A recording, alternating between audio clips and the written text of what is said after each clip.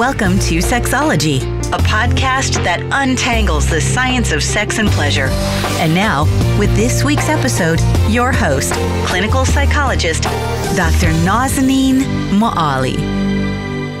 Hello there. Welcome to another episode of Sexology Podcast. I'm your host, Dr. Nazanin Moali.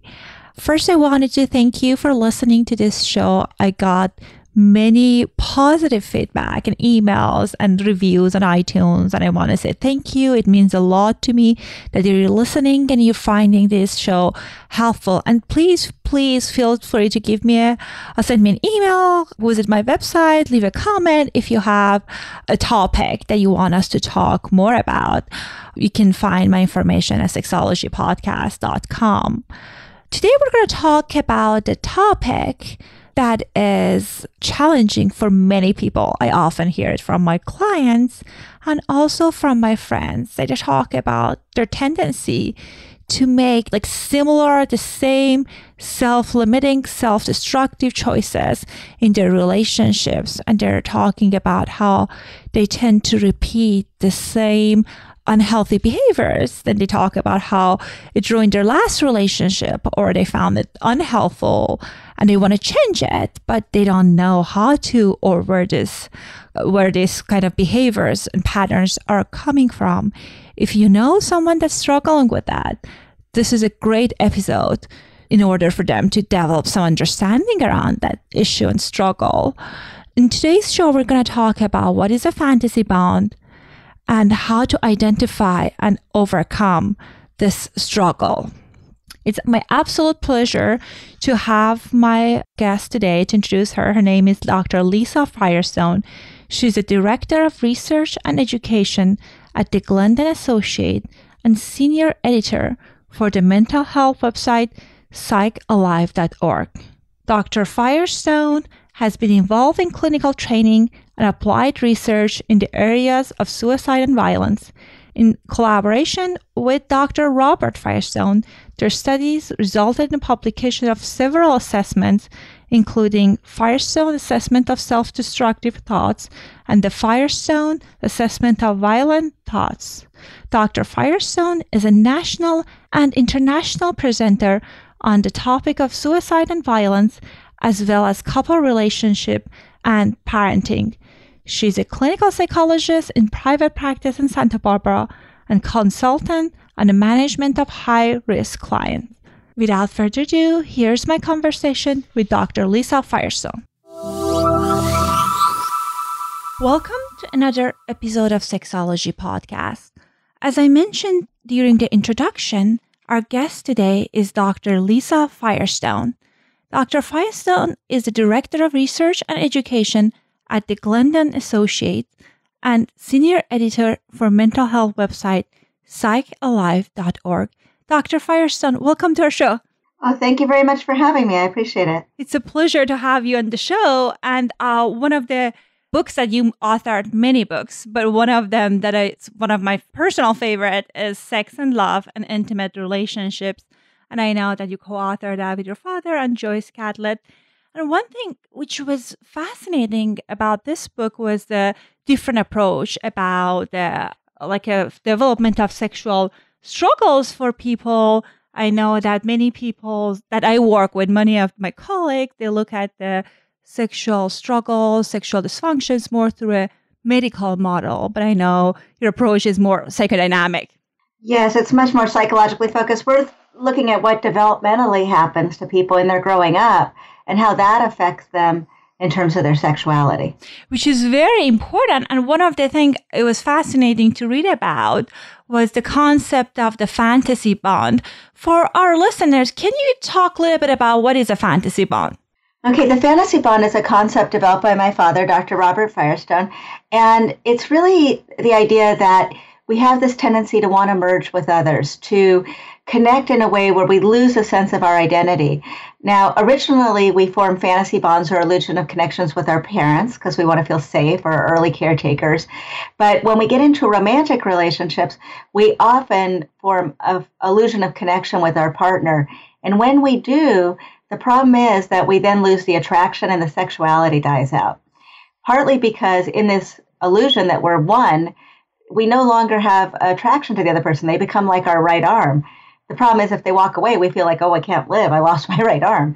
But there's also the problem that in that losing our identities or giving up our separate identities, we can't have a feeling of attraction to something that's a part of us. So it really interferes a lot in the sexual relationship.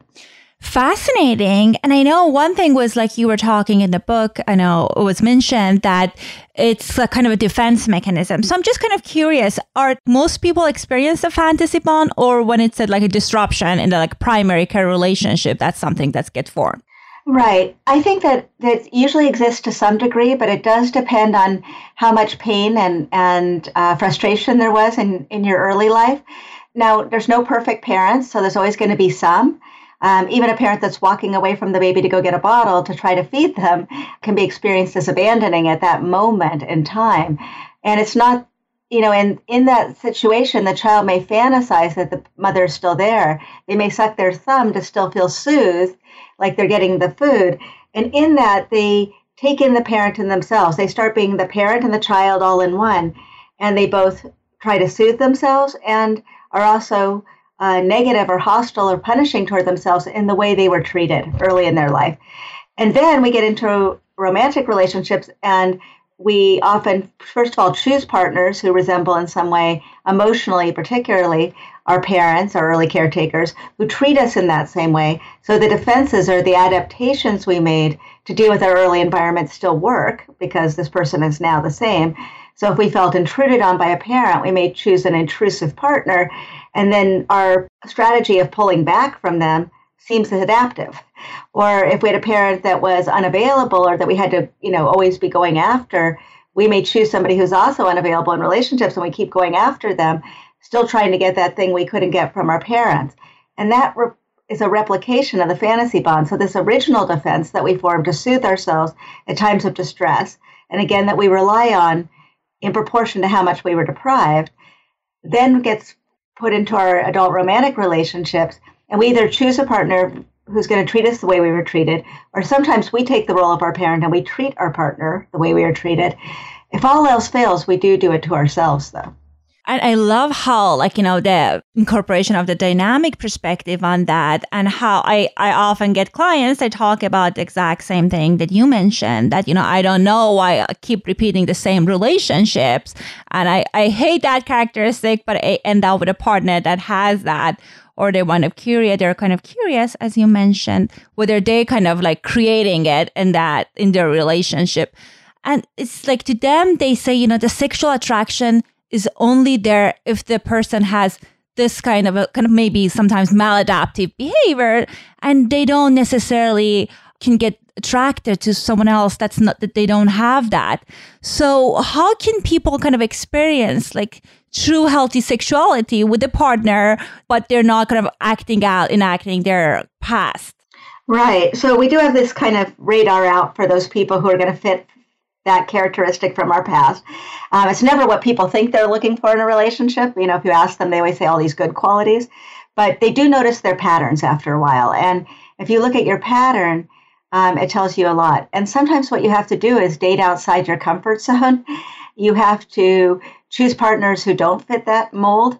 And originally, they won't seem as exciting to you. They won't have that amazing spark at the beginning, like fireworks, But actually, these are what you can build into the best relationships possible, and where the sexuality can be more of a real give and take with more equality, which is actually in the long run the most satisfying to people. So you can have a lot of passion at the beginning, but if you don't have connection, if you don't have an intensity where you're really drawn to that person, and you don't have a sexual spark, the relationship won't last. Yes. And I think that one of the things that people talk about is like how they feel kind of trapped by their like childhood experiences, and how it kind of caused them to form certain kind of like sexual preferences around like the behaviors, and they kind of get like rigid about what does it mean to have a good sexual kind of intimate relationship. So based on your experience, what are some of the childhood experiences that can impact our sexuality? Sure. I mean, there's a number of things that impact it. One is the way our parents interacted with each other and what is our model for intimacy. Were they affectionate? Were they warm to one another? Did they treat each other respectfully?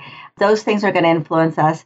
And then there's how our parent interacted with us, particularly our primary caretaker, whoever that was. And it could be a parent, it could be a grandparent, it could be a nanny. I mean, it could be a lot of people. But, was that did that person provide us with secure attachment, which involves making us feel safe, making us feel seen for who we really are, and making us feel soothed when we're distressed. And, those things will influence how we relate in our closest relationships, and it'll influence who we're sexually attracted to. So I think that's really important. But when you said that people feel like they are stuck in that pattern, the thing I would say about that is that the thing that frees us from our childhood, it turns out, is feeling the full pain of it and making sense of it. If we just try to put the past in the past and pretend like it's not going to affect us in the future, it's going to keep reoccurring. We're going to keep reliving the old hurts. What we really need to do is to kind of dive in and figure out what did happen and what are my feelings about that, and making sense of that. Because this comes from research in attachment theory that is really interesting, that for people who've made a coherent story about their childhood, they've made sense out of it, then they're free to be better parents, better romantic partners. The problem is that we get stuck in it when we haven't really figured it out and felt the full pain of it. And it's that fact that led me to develop an e-course with Dr. Dan Siegel that we offer on our website, Psych Alive, on how to create a coherent narrative about your past, how to bring up all the unresolved issues so that you can address them and really work through them so you don't have to repeat them in your future relationships. Fascinating. As you said, like kind of getting some insight and awareness is a very important place for people to kind of start from. And I know sometimes it can be confusing for some of my clients, and I know some of my friends, that to kind of identify what are some of the signs that you are kind of like reacting in the fantasy bond kind of mode versus you are kind of reacting in the kind of true, connecting in a true kind of authentic way. Right. So we actually look at a contrast between an ideal relationship and a fantasy bond. In an ideal relationship, you're open. You share with the person. You're each expanding your world. So instead of not seeing these friends because your partner doesn't like them, and not doing this activity because you don't like it, you're trying on each other's friends. You're trying on each other's activities. You're expanding your worlds. You're open to new experiences. One thing that happens in relationships is often once they get going, we stop sharing activities. Like we did at the beginning. Our lives are busy. Maybe we have children, all kinds of things going on. But if there isn't that open sharing experience, relationships die. They don't grow. So in an ideal relationship, there's that openness, whereas in a fantasy bond, it tends to be closed. There tend to be a lot of routines. This is what we do on Saturday night. This is how we do it. Even in sexuality, this is what we do, when we do it, how we do it. And it's very rigid. It's not an easy give and take that's spontaneous and fresh. Also, in an ideal relationship, people are honest with each other. They see each other for who they really are, with their faults and their weaknesses, and they are open and honest with that person. In a fantasy bond, there's a lot of deception, a lot of duplicity, a lot of mixed messages. I love you, but I have no time to spend with you. I want to be close to you as you're turning away from the person. That's crazy making. It actually messes with the person's reality. Also, there tends to be in a fantasy bond an idealization of the person. Either you put them up on a pedestal and they're going to save you and protect you, or you denigrate them and see them as less than you. You're not seeing them as a whole person with all of their good and their bad. Also, in an ideal relationship, the sexuality is personal. There's a real exchange. Both people, eyes open sex, if you will. People are really making contact during the sex act. Whereas in a fantasy bond, there tends to be either a lot of fantasy where neither person's really present, or where it's become very mechanical. So where the people often say it's become, just this mechanical thing that we do, and we're not really, either of us really there. The other thing is that in an ideal relationship, people ask for what they want and need from each other directly. In a fantasy bond, there's a lot of manipulation. And we often think of it as the person with the loudest voice, as the person who has control in the relationship. But it can be the person who is more passive-aggressive or plays on their weakness, who cries and falls apart every time their partner says certain things that may have a lot of the control. But there's not, like I said, that equal give and take where we're two adults talking to one another and being able to have exchanges. That's what we would see in an ideal relationship. And one thing that's interesting, you were talking about like, people connecting, like eyes open kind of sex, kind of be really authentic and present during the sexual act. And it's about the give and take, as you mentioned.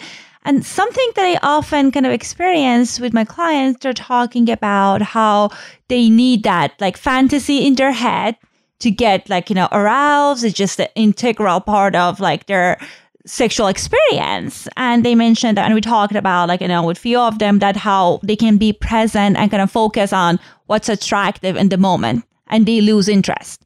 So what are some of your recommendation about how can people kind of like slowly transition from like being this self-sufficient kind of organism during the sex that kind of like preoccupied with the thoughts to someone who's kind of having it, like having a sexual relationship in a like true meaningful way with another human being?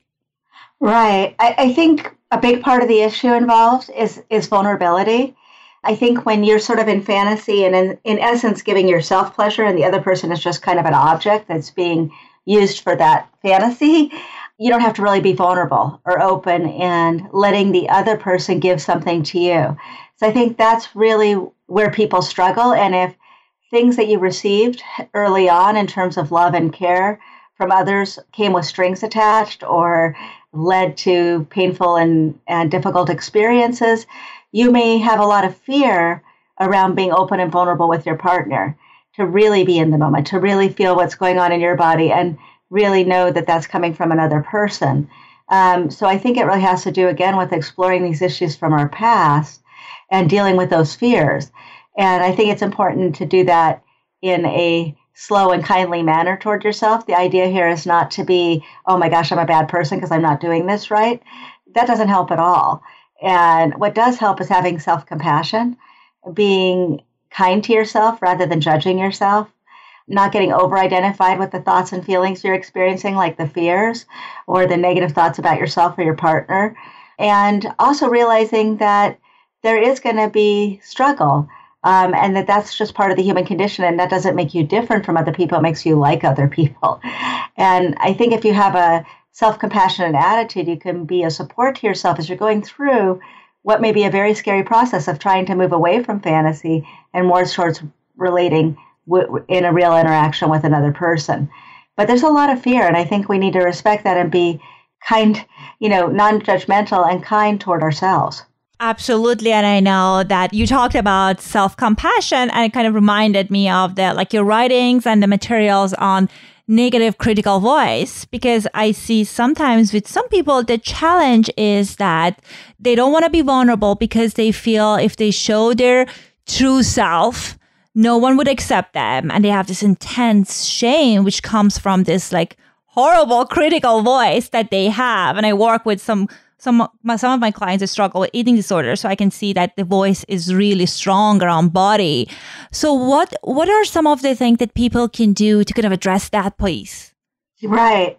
So our critical inner voice is kind of a secondary line of defense that supports the fantasy bond, and it tells us negative things about ourselves. It also tells us that we should soothe ourselves and protect ourselves from others, and tells us negative things about our partner.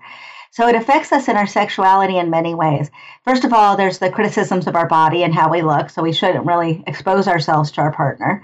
Somehow we're supposed to have sex, but they're not supposed to see our body because there's something wrong with us. And and if you keep yourself hidden in that way, then you really keep believing that there's something wrong with you. It's only by taking the brave and anxiety-filled chance of really sharing yourself with somebody do you get to learn that maybe they're not going to have that reaction to you. And often people's ideas about their body are quite distorted and quite negative. So that's an important piece, is the critical thoughts we have about our bodies. Then there's feeling like, well, we're not going to be desirable enough, we're not sexy enough, or whatever that means, we're not alluring enough. And then we also, can be critical of our partner, or they're just clumsy, or, they don't really know how to make me feel good, or, whatever it might be. And those negative thoughts also interfere with the process. And then there's negative thoughts so these thoughts keep you even out of the bedroom.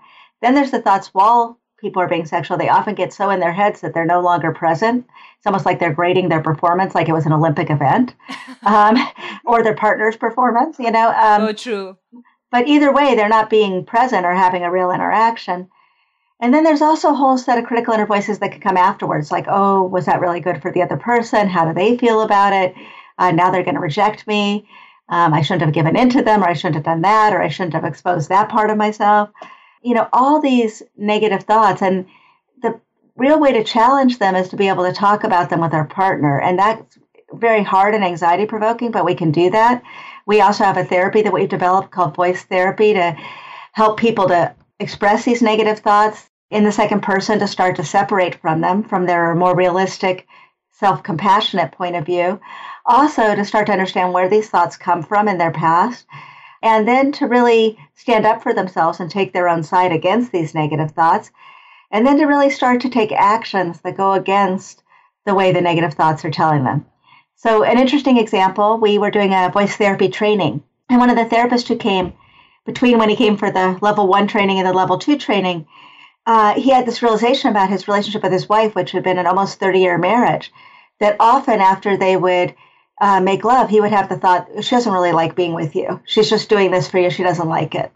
And he just thought that was true. But between the 2 trainings, he decided to at least challenge it. And when they were still in bed after they had made love, he said to her, I often think that when we make love, you don't really like it. And she just was shocked. And she was so genuinely shocked that he realized that this was not her thought. It was something he was projecting onto her. And he had spent all this time feeling bad about himself when it wasn't the way his wife felt at all. And they really got to talk about it, and he got to have a different view of himself. And so, it can be huge how we carry around these views and we just assume that we know how the other person feels when we may have no idea. Yeah, absolutely. And it seems like I'm glad that his partner was open and was willing to kind of engage, because sometimes I know couples, they have their own struggles. So when one partner kind of show up in an authentic way, the other person might not be able to hear it and respond in a loving way, which can kind of makes the cycle worse. Right. One thing that helps a lot with that is if the partners are exposing themselves. He was saying something about himself. He wasn't saying, you make me feel bad about our sexuality. When partners share things with their partner in that way, you're for sure going to close your partner down. If you could stick with what I want and not what I don't want, people love to express to their partner what they don't want. I don't want you to do this, and I don't want you to treat me like that. What they have a much harder time is asking in a vulnerable way for what they do want. But if they can do that, they almost always get a warm and loving response from their partner. When a conflict is going on with a couple, one person can unilaterally disarm, and it takes all the wind out of the argument. And they can do that not by giving in or saying I'm wrong, but just by saying something like, I'd rather be close to you than have this argument right now. And maybe reaching out and being physically affectionate to their partner.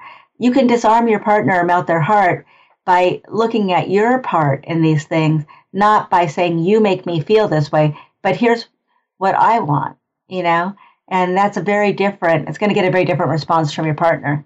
Yeah, absolutely. And I like that kind of focusing on those I statement, kind of identifying your feeling versus on kind of saying you made me feel this way, which is fantastic. And I love that you added the kind of adding the reassurance, the touching and kind of getting closer to your partner as another way of kind of securing the relationship in a way. I'm kind of curious about the voice therapy. I haven't heard about it. Is it similar to narrative therapy or it's different? Yeah, it's different because it's sort of an integration of different therapies in a way. We would have people verbalize their negative thoughts toward themselves, but instead of saying, I'm no good, or I'm unattractive, no men like me, or there's, or people have voices about other people too, like there's no good women out there, they all reject you. We get a lot of those comments on PsychoLive, and the reality is, if you put it in the second person, a number of interesting things happen. First of all, it separates it from a more realistic, compassionate point of view toward yourself. It also brings up the emotion behind these thoughts. These are not just a cognitive process. It's a very emotional process. Often there's a lot of anger and rage against the self, a lot of suspicion and fear of other people that comes out. And it's really interesting. Often as people get into it, they reveal a lot about they learn a lot about the depth and degree of their negative thinking toward themselves. And there's a lot of pain and sadness too. And we encourage people to express it with a full feeling. So this is an emotionally focused therapy, but we start with the cognitions. In most emotionally focused therapy, they start with the feelings, but they get to the cognitions, give words to those tears. It's the same thing we're getting at. And I think you need both those pieces. You need to understand what people are telling themselves, these critical inner voices, but you need to know what the feeling is behind these voices. Because also after people have expressed all this negative emotion toward themselves, there's a feeling naturally of wanting to stand up for themselves. And that's the adaptive emotion coming out. And then they answer back and say what's a more realistic or compassionate point of view about themselves and about their partner. And they also start to understand where these thoughts come from. Now, the reason for that isn't because we want to blame parents, but we want people to get compassion for themselves. These thoughts didn't come from nowhere. They're not a bad person for having their thoughts. These are just thoughts. They're not dangerous to anyone as long as they're just thoughts. It's only when we act them out in behavior that they hurt other people. And then we really want people to challenge their actual behavior. So in that way, I say it's a cognitive affective behavioral therapy. It's cognitive because we're talking about the thoughts. It's affective because we really want to get into the emotion. And it's behavioral because we also want people to challenge these negative thoughts and go against the behaviors they're instructing them to do. So if they're telling you to protect yourself from your partner and not act that excited about them, we want people to go against that and really express their real feelings. If they're saying nobody's ever going to be attracted to you, so you're never even looking at other people, you just look down all the time, and then you wonder why you don't get in a relationship. Or if they're telling you cynical things about others, there are no good men out there, or there's no good women, or whatever it is you're looking for. And those thoughts also keep people from really investing or giving relationships a try. And so the actions to go against are first going to make them anxious because initially these thoughts get louder, almost like a parent yelling at them to get back into line. But then, it's really about sticking with the behavior, going through that anxiety, and then feeling like you have more room to operate. You can have a wider array of choices in your life, and you can really go for the things you want, and that would make you feel fulfilled in your life. That is so interesting. And I think the opposite action piece of it can be so challenging because I can imagine there would be lots of resistance and anxiety through that. So I would imagine the therapist needs to be really reassuring or do kind of some kind of support the clients through that. Right. And maybe do some practice visualizations and maybe warn them about the anxiety and try to relabel the anxiety as a good sign that you're moving forward instead of as a negative, because there's no positive behavioral change without anxiety. That just doesn't happen. We also want people to do it in small enough steps that they don't get overwhelmed with the anxiety. So take it slow. It's not that you have to change everything about yourself tomorrow, which is often what people want to do when they realize something they don't like. It's just be in a compassionate way, make small steps in that direction. And when you get off course, just get back on the wagon, not, beat yourself up for it. Right. And I really enjoy your focus and emphasis on self-compassion, because I feel that people think, if I'm keeping this critical voice, it helps me to move forward in life. And this is motivating me. But from what I'm hearing, it seems like it's really getting in the way of people thriving. Right. And it's interesting because people do have that thought, what, you're telling me I should just be reward myself all the time or indulge myself or not challenge myself and grow. And we're saying, no, not at all. It's just that beating yourself up doesn't make you a good person. It just doesn't. It makes you less available. It makes you in a bad and cynical mood toward yourself and others. And what you really want to do is be more compassionate toward yourself and toward other people. But often we treat our friends and the people we like a lot better than we treat ourselves. So the idea here is to treat yourself like you would treat a good friend. So true. So I've noticed we reached end of our program, but I know many of our clients probably would love to get in touch with you or learn more about the wonderful different treatments and also the trainings you have. What would be the best way for them to contact you?